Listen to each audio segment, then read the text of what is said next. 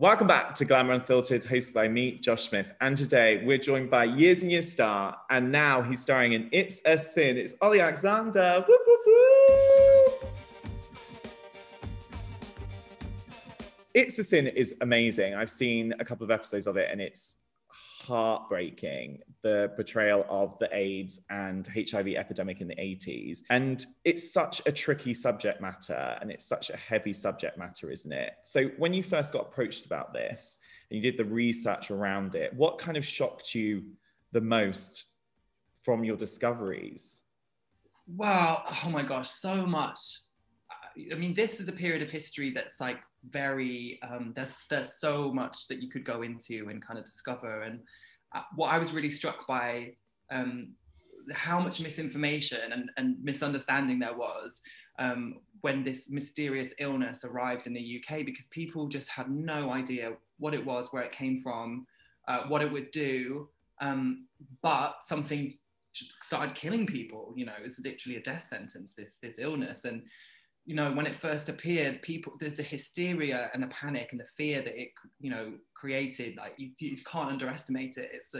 And it's so different to what was fascinating to me as well. It's so different to now, obviously, you know, with all the information we have at our fingertips, and yet the misinformation and kind of misunderstanding is still so prevalent. And I think that really made me go, oh wow, that's interesting. But there was so many things about this period of history that's so shocking. You know, you couldn't get a mortgage if you were gay. Like, people would ask you, you know, have you slept with another man? You know, some people asked if you slept with another, if you've had sex with an animal. They thought that might be an indication you have this illness. You know, it's crazy.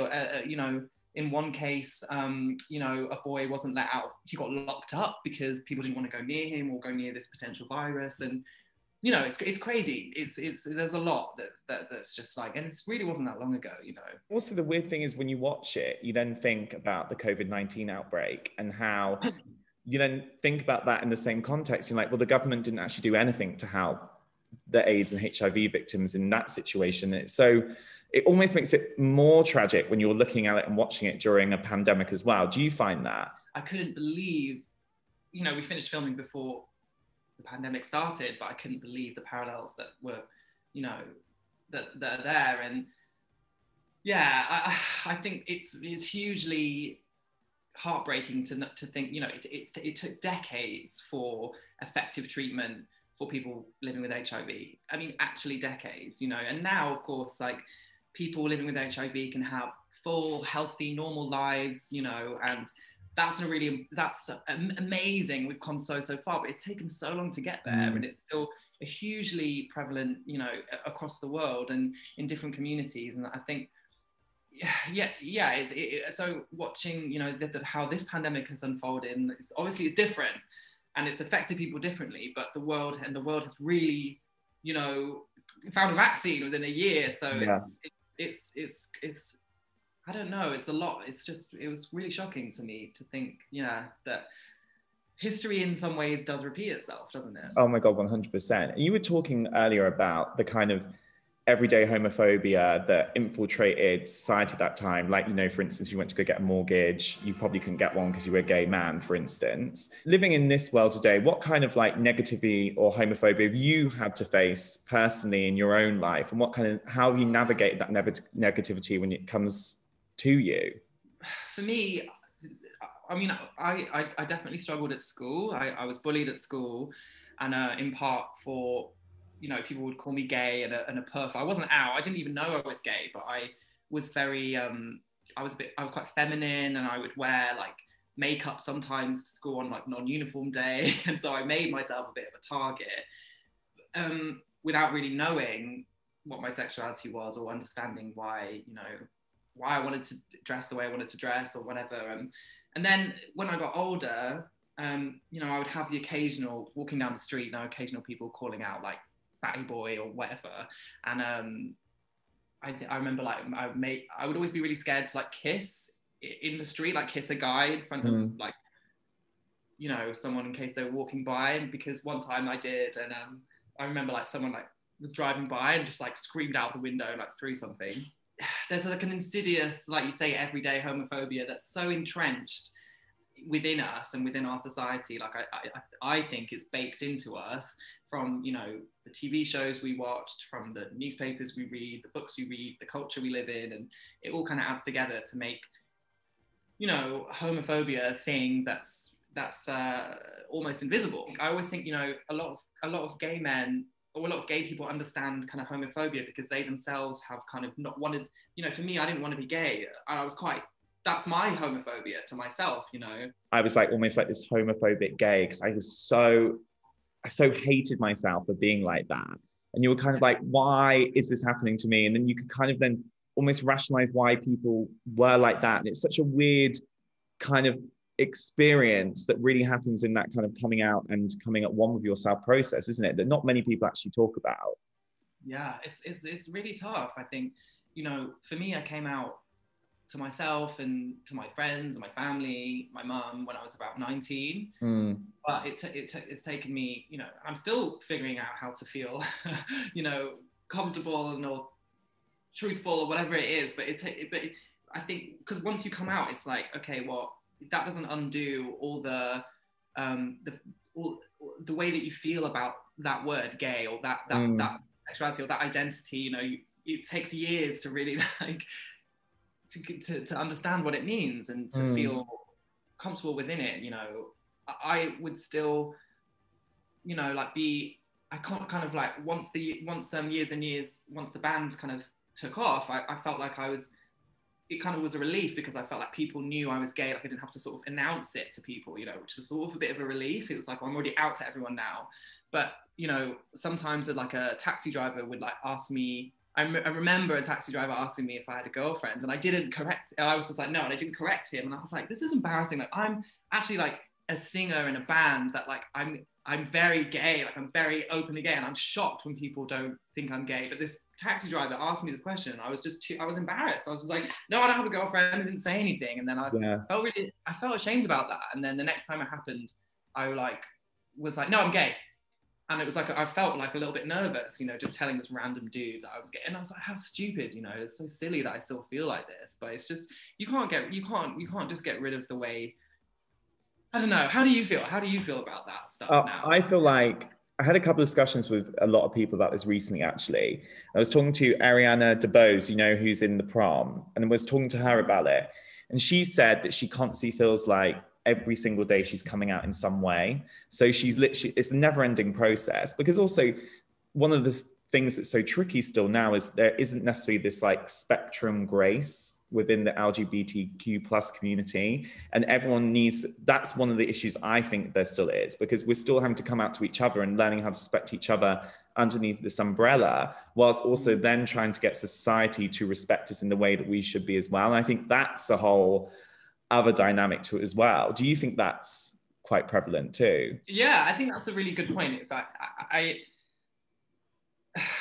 think as a community, as a, you know, the queer community, we're a real mix of so many different identities, aren't we? And so many different communities. I mean, calling it a community is is almost problematic, because I feel that we are one, and that you know, we uplift each other. And that's what I love about being part of the community and learning about other people's experiences. But I think it's difficult, like you say, because it feels like unstable ground all the time, and people are kind of getting to grips with maybe one part of an identity but not another, and then they don't want to hear it, and it's like that conflicts with my rights and my values, but I disagree. You know, I think that it doesn't, and there has to be a place where we can all get to, you know, something that's like equality or better than what we have now, and it doesn't conflict with anyone else's rights, right? Like I think for the mainly now is like I see a lot of, you know, hatred and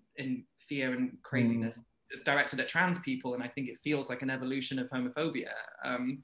It feels very close, and I you know, that worries me a lot. Yeah, I think that's what's so scary about it, because we all just need to come together in this moment, especially when we're more divided than ever. We're sitting in our homes on our own mostly, or in a bubble, or like, and we're so spread out, but there is still this community out there. You just got to get out there and find it and find your people, right? That's the most special thing. And I think one of the things that's so amazing about It's a Sin as well is it actually really goes into kind of like the mental health implications around sexuality in general, but also obviously HIV and AIDS and dealing with that.